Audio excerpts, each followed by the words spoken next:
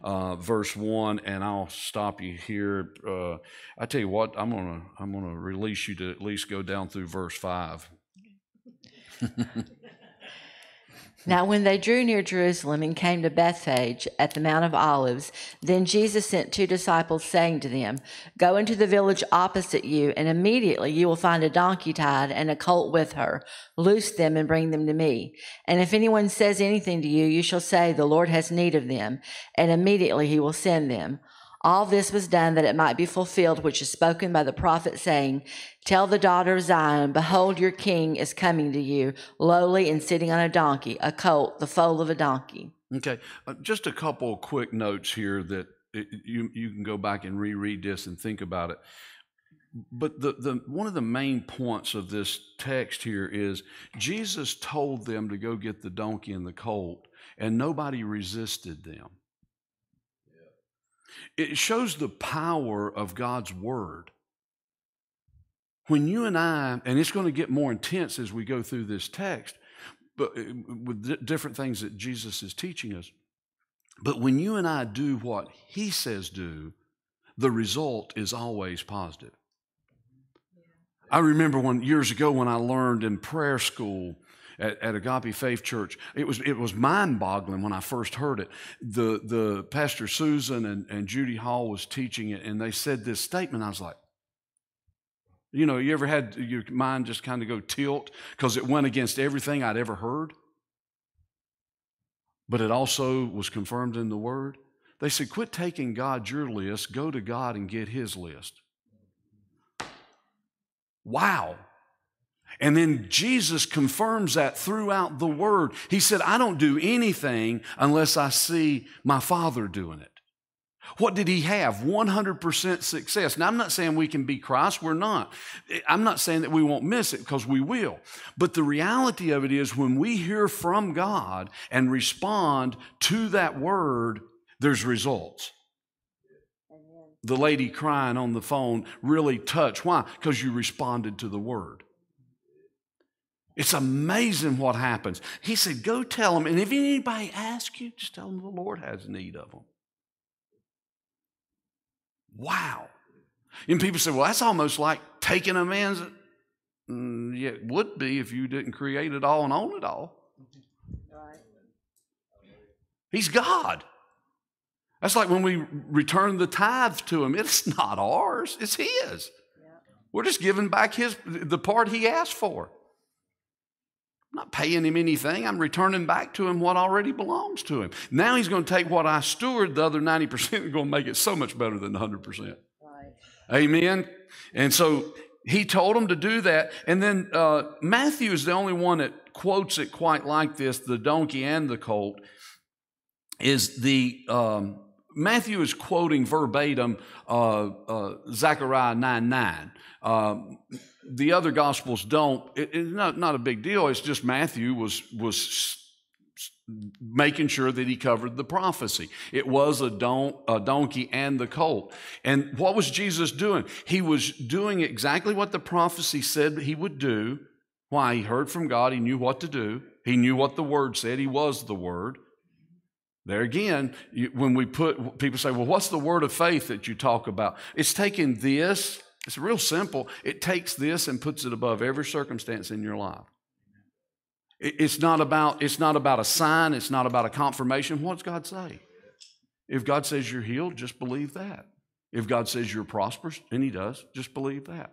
And so he came, and the other thing, and we'll move on, the other thing about riding on the colt and the donkey is it showed his humanity.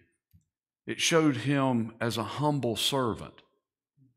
In Philippians, it talks about in chapter 2 how he left heaven, and he didn't count that. He just humbled himself. He was the Son of God, but he humbled to the will of God. He done the things that God told him to do. Why? Because he was going to conquer sin by obedience, not just by being the Son of God. Why? Because that way we know how to conquer things. We have a high priest that's been touched by the feelings of our infirmities. So Jesus, we can never technically say nobody knows how we feel. We've all done it. but Jesus knows how you feel. And see, that's so cool because think about it. You're never alone. As a Christian, you're never alone. You may feel lonely at times, and I encourage you with this. If you ever do, and as I myself would ever feel lonely, is just go hang out with Jesus. You won't feel lonely no more. Good. Amen. Just a simple prayer sometimes. I was praying this morning over my breakfast, and I was like, and I opened my eyes, and all of a sudden, and I mean, we all pray all the time, and I opened my eyes, and I was like, wow, I was just talking to God before eating oatmeal. And I mean, I know we know that, but sometimes we forget the power we have in prayer. I was praying for you. I wasn't praying just for the oatmeal. I was praying for you. I was praying for this service. Why? Because it was on God's mind. We pray. We don't go to Him for a list. We go to Him and He gives us the list. And if God gives you the list, He'll complete it. Amen. Why are people so stressed out in the world today? They haven't bothered to find out what God wants. They just want to know what their neighbor expects of them sometimes, or what somebody else expects of them. Don't fall into that trap. Find out what God wants from you, because it's never heavy. He said, my yoke is easy, my burden is light. I hold Him to it all the time. Sometimes people will try to put things, oh, you say, they find out I'm a pastor. And they'll say, oh, bless your heart. Ooh, bless your heart. And I'm like, please don't put that on me. I'm good. I'm good. God told me to do this. Why would I not be good?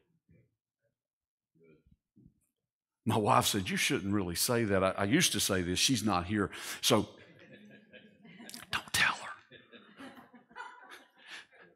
When I accepted the call to pastor this church, I felt like I'd retired. Why?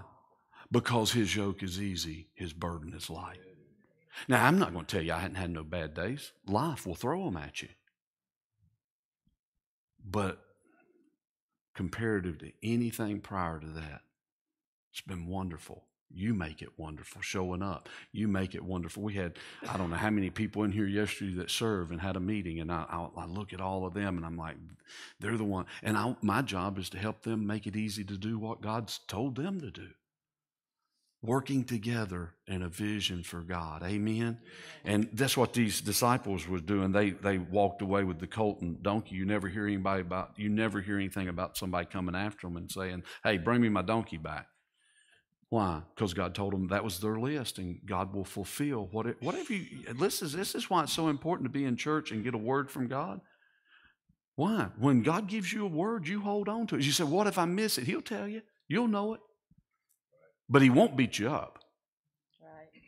No, He's not into that. There's no condemnation to those that are in Jesus Christ. Amen? Romans 8:1. Go ahead and let's read down to verse 11. So the disciples went and did as Jesus commanded them. They brought the donkey and the colt, laid their clothes on them, and set Him on them. And a great multitude spread their clothes on the road. Others cut down branches from the trees and spread them on the road. Then the multitudes who went before them and those who followed cried out, saying, Hosanna to the Son of David. Blessed is He who comes in the name of the Lord. Hosanna in the highest. And when He had come into Jerusalem, all the city was moved, saying, Who is this? So the multitude said, This is Jesus, the prophet from Nazareth of Galilee. This is one of the only times recorded, and we celebrated on Palm Sunday, but this is one of the only times recorded in the Gospels where all of a sudden the people on earth begin to give all glory to God. They're worshiping Him as the Messiah. They really believed, here comes our Savior. I don't have time to teach on all of it. As we go through, we'll hit it more and more, but just be aware of this. These are some of the same people that got it twisted, and within a few days, they're crying out, crucify Him. There's a great life lesson here. We have to continue to worship the Lord. If we don't, we'll become critical of the Lord. We'll begin to blame God for things that really, if we'll just stop and do a little self-evaluation sometimes, we'll realize we didn't follow what the Lord said. We don't beat ourselves up. Why? There's no condemnation in him. But then sometimes we just realize that this is just an attack of the enemy. This is just too silly, too goofy. I haven't done anything but worship the Lord here, and this is happening out of nowhere. And then you realize and you start rebuking him in that situation rather than evaluating yourself. Know how to fight. A good soldier knows how to fight. And how does a soldier fight? They find out, they get the handbook, and they learn how to fight. Calling those things that be not as if they were. Casting down every high thought that exalts itself against the knowledge of God. They did not know that. They were worshiping him at this moment, giving all glory to God, and then by the end of the week, they're saying crucify him. And we'll see why that. I'll let this out. Why was that? And remember this is a very important point about our walk with the Lord. Why did they turn so quickly? Because the bottom line was Jesus did not do what they were anticipating him to do. They were anticipating he's coming into Jerusalem, he's going to set up his kingdom, overthrow the Roman government, and we're good. And that did not happen. It did happen, but it happened spiritually, and there's a day coming where every king, every person will bow at the name of Jesus. Amen. It did happen. It just didn't happen the way they seen it with their eyes. Again, they took their list instead of getting his. And that will always bring confusion. Go ahead and read down to verse 17. Then Jesus went into the temple of God and drove out all those who bought and sold in the temple, and overturned the tables of the money changers and the seats of those who sold doves. And he said to them, "It is written, my house shall be called a house of prayer, but you have made it a den of thieves." Then the blind and the lame came to him in the temple, and he healed them. But when the chief priests and scribes saw the wonderful things that he did, and the children crying out in the temple and saying, "Hosanna to the Son of David," they were indignant and said to him, "Do you hear what these are saying?" And Jesus said to them, "Yes. Have you never read, out of the mouth of babes and nursing infants you have perfected praise?" Then he left them and went out of the city to Bethany, and he lodged there.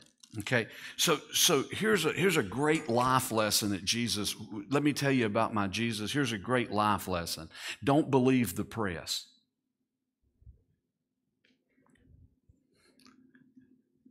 Believe Jesus.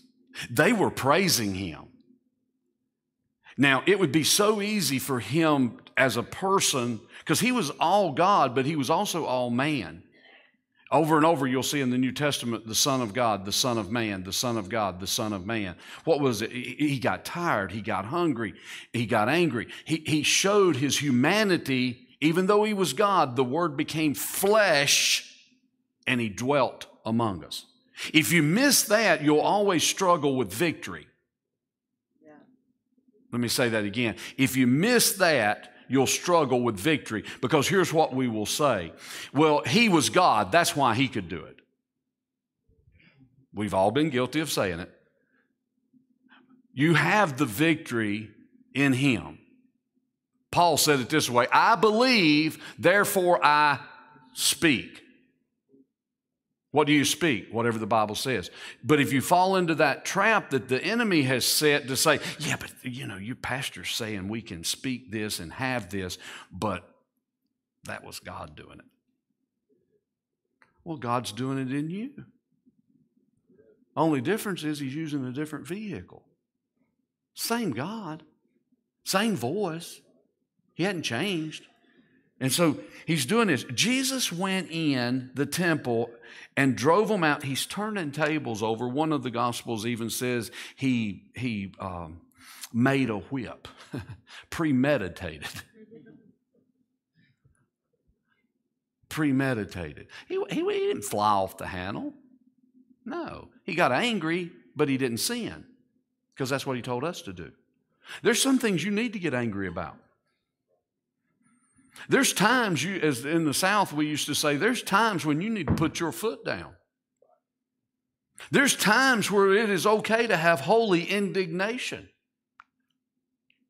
We don't believe the press. Everybody telling you to go one way. What's God telling you? And that's the key. What is God telling you? And so Jesus turned this over. So the question comes up to me, why? Why did he do this? Well, real simple. He said his house should be a house of prayer. What were they doing? You have to know a little bit about the history of the text to know what they were doing. And there's been some written about it, like Josephus and some of the historians.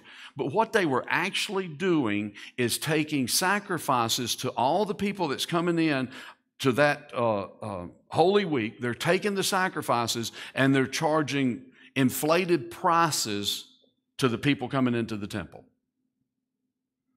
They also say that not only were they doing that, is they were coming in from all other places, and they were actually, you had to exchange the cash or the silver, whatever you had, for temple tokens, if you will, and that's how they paid for this stuff. Well, the exchange rate, they were lying about it too. Jesus nailed it. They become a den of thieves.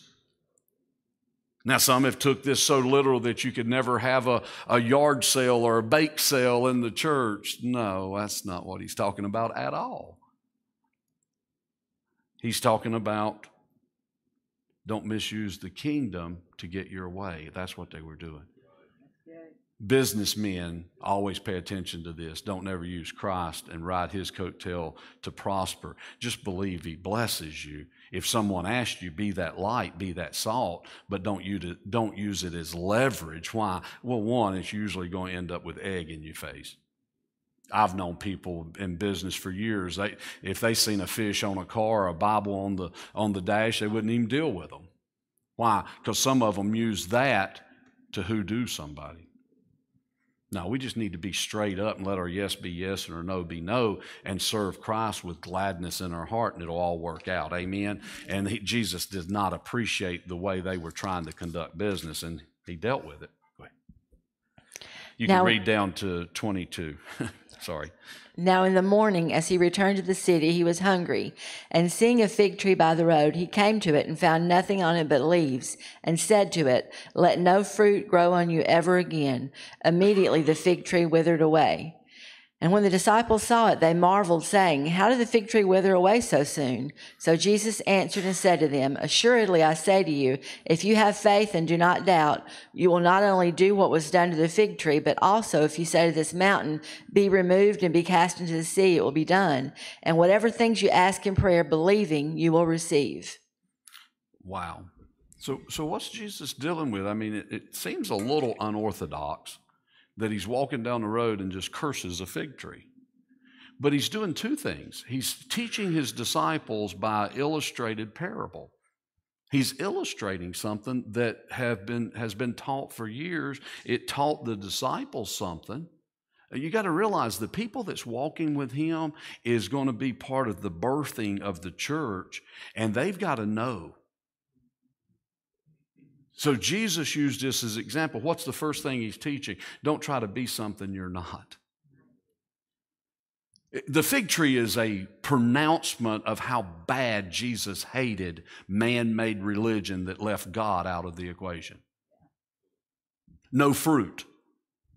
Me and Keith didn't talk about this morning, but I'm glad he shared what he did. Why? Because when we don't do what the Word says, we end up fruitless. When we do what God says, we'll bear fruit, and much fruit. He's teaching them that. He says, I don't have no time for these religious people. They've turned the house into a den of thieves. He'll deal with it over and over in the gospel, already has. He said they clean up the outside. They look polished. They look good. But on the inside, they're full of dead man's bones. See, it's not about how you look, where you go, any of that. It's about the Jesus in your heart. What's God doing in your heart? And then when you speak that out. Now, the other lesson that he taught us is you can have whatever you believe you'll receive. Amen. This is called more division in the... I don't know why. Well, I do too. It's the devil. People have been divided over verses like this for years because the first thing the devil will tell them is, yeah, but you can't have anything. Partial truth. You can't have anything. You can only have what you believe you receive. You can't fully believe unless it's in Scripture as a Christian. Good. You can't remove doubt in your heart by saying, I don't doubt, I don't doubt, I don't doubt. No. To remove unbelief, you have to refill with belief. There is no shortcut to that. The people that have tried to take shortcuts is the ones that end up giving faith a bad name. Years ago, some of you will remember this. There was a whole group of people, name it and claim it, blab it and grab it. What? They were just saying things believing they received, but they didn't know what God said. They were giving God their list, some of it not even holy. See, God still don't like covetousness. If I go out in the parking lot and I see the nicest new car out there and I begin to covet that car, truck, whatever, it's still covetous. It's still wrong. But if God says to me today, you need to go look for a vehicle. It's time. And he usually has to tell me that because I'll wear the wheels off of one. I just don't think it's a good investment. I'm sorry. I'm not talking about you buying one. I'm just saying, to me, anyway, I like driving a new one. I just don't like the depreciation of it.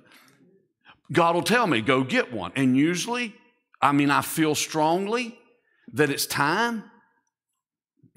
Transmission's out or something. But I didn't say how I found out I needed to go.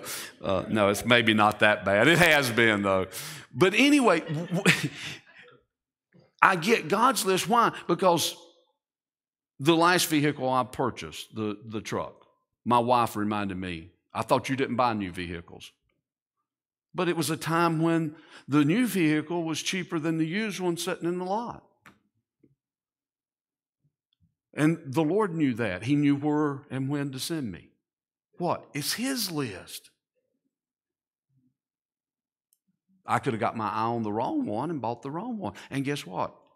No big deal. He still loves me, still forgives me, still walk with Him. Jesus is saying, whatever you believe, you'll receive. He said, if you'll say to that mountain, be removed, I'll remove it. What mountain's in your way? Could be a relationship, could be a finance, could be health, could be anything. A job. I was just having a conversation before church with someone about how hard it seems for people to actually speak healing. Speak prosperity. Why? Because inside of us we feel like we're saying something false. But here's the only antidote, the only prescription for that is we just need to know what He said and repeat that. Because that's how it works. Mark 11:22, have faith in God. Whatever you say, believing, you'll receive. If you speak to the mountain, it'll move. He didn't say how long it would take to move it. He didn't give any indication. He just assured us that it will.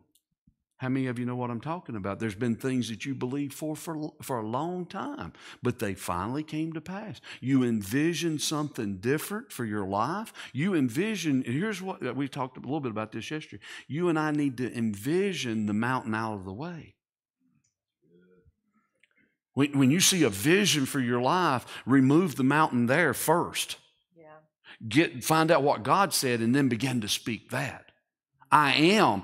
When I first come to the kingdom, I didn't even know this teaching, but God did. When I came into the kingdom, I was so condemned, I couldn't hardly look you in the eye, and that's just not who I am. That wasn't who I was at all. I was so ashamed. The Bible says the Holy Spirit will bring all things to your remembrance. When I got saved, here's what He brought to my remembrance, how rotten I was. You say, oh, do you really believe that? Yeah, because see, you need to know you need a Savior in order to receive one. The hardest people to ever reach is the ones that think they're okay, and they're not.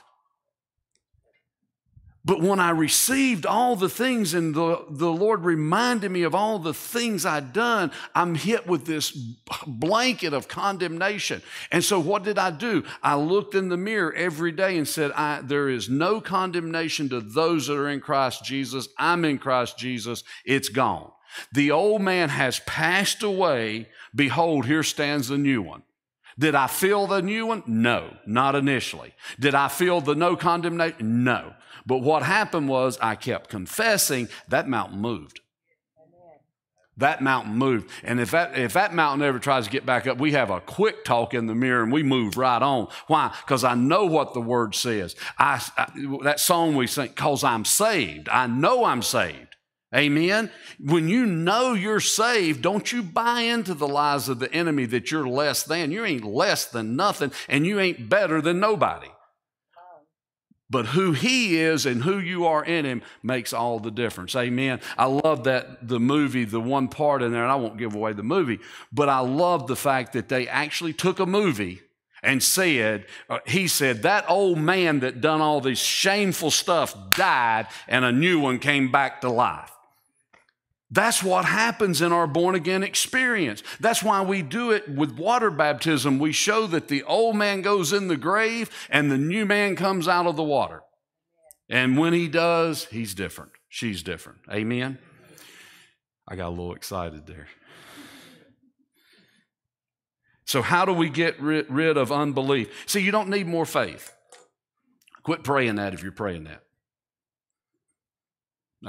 Christians have been praying that for years. I see it posted all the time. But you don't find it in Scripture. What you find in Scripture is God dealt to every man woman a measure of faith. What did the disciples, the one that walks the closest with him, what did they say? Lord, help us with our unbelief. How do you get rid of unbelief? You put in believing. Going way back, someone telling my age here, when computers first started hitting the scene, you put the good stuff in, you get the good stuff out. That was the slogan of one of the companies. You put the good stuff in, you get the good stuff out. The computer's only going to spit out what's put in it. Well, guess what? The greatest computer ever invented was your brain, your mind. Still so remarkable. You can walk in a room tomorrow and somebody can be cooking something and immediately you go back to when you're 6 years old and mom was cooking it. Have you ever done that? You can walk, you can smell something, you're like, wow. You can hear something. Somebody had just posted this. You can hear a song that you heard when you were a teenager and all of a sudden you go back riding in that car when you heard the song. Your mind can recall so much information. God wants us to use our mind with our heart, what we believe in our heart, to speak out what we know to be true, and the mountain will move. That's how you take care of unbelief. It's very simple. I didn't say it was easy. Why? Because you've got an enemy. You've got enemy inside of you. A lot of times it says, no, that's not right. That's foolish. That's foolish. I remember the first time me and Bibi laid hands on our checkbook. We were not in a good financial place. We had both been divorced. Now we're remarried, and we didn't bring nothing to the table. Well, very little. And we're trying to make it and raise a family. And Pastor Whitfield said it was a word from God. He said, you need to go home, lay your hands on the checkbook. That's your mountain, and you need to speak what it's supposed to look like. And I'll be honest with you, I thought, that's a little weird. It's a little weird, talking to a checkbook. Then it began to dawn on me that checkbook had been talking to me. It had been telling me how broke I was. Yeah, things will talk to you. If you don't believe it, go on a diet today. That's probably the easiest one. Go on a diet. That oatmeal cookie's going to talk to you. Or whatever your favorite is. That Snickers bar. Yeah. Oreos, there you go, yeah, with milk. I don't like milk, but they say that's a thing. But anyway, talk to what's talking to you. Now, did our finances heal immediately? No, but I tell you what, God began to speak to us. Me first. Told me to put the credit card up. I'm like, he is just no fun at all. That's just mean, God. I'm the spender in our family, in case you was wondering. And I don't mean this derogatory towards any of you ladies, but I'm just telling you what my wife said, so you can talk to her. She said, you like to shop and spend money more than any woman I've ever met. I do. I like this. I've gotten better. But here's the point. I put that credit card up, and almost as quick as I put it up, my finances started lining up. What was the credit card? A word from God. When God speaks to you, get the unbelief out. You start speaking to that mountain. Just do whatever he says. Go tell him I need the donkey, the colt. Let's go back to that. You go tell them I need the donkey. They ain't going to say nothing. If they do, just tell them I have need of it. If people question you, just tell them God has need of you doing this. That settles it.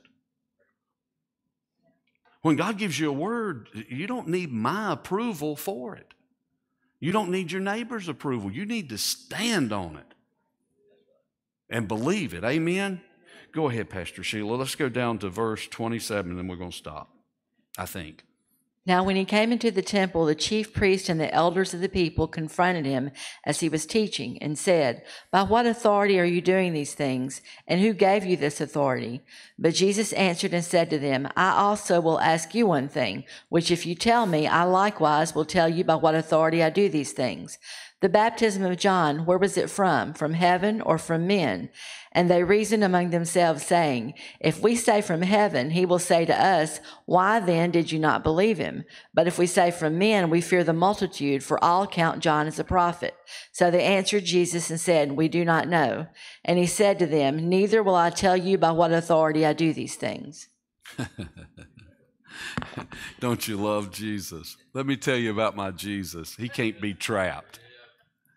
And neither can you, and neither can I, if we'll listen. And here's how you know when God's saying it. You're shocked. I've said things to people, I've taught things that came out of my mouth that I wanted to run around the room because it was the first time I heard it. And I knew my intellect was not there. It was a word from God. Jesus knew how to deal with them. He basically just turned the tables on them. He knew how they felt about John. They seen him, esteemed him as a prophet. His dad was the high priest. He knew, and he says, "Okay, you want to play that game? We'll play." Answering a question with another question. I've said this many times in this pulpit. If you own a business or you lead people, you need, above everything you do, you need to learn how to be someone who knows how to ask good questions. Not for questions' sakes, but for the idea that you're obtaining information from another human being that you value what they have to say. The greatest men I've ever served under, whether it be in the world or in the church, has been those that asked me what I thought. Why? Because immediately you recognize you're part of the equation. Jesus brought them into his world and said, "Look, where did John's authority come from?"